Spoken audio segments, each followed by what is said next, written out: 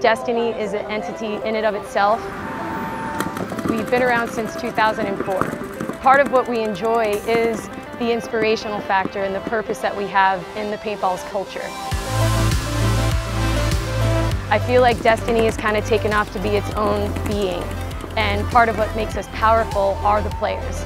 Our current roster is a good balance of alumni, veterans, and our younger generation.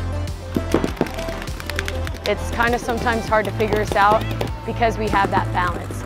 We have aggression. We also have talented players that know when to not push so hard. Our purpose here is to continually pass the torch. Part of what we want to instill in people is that this is something for everybody. We are Destiny.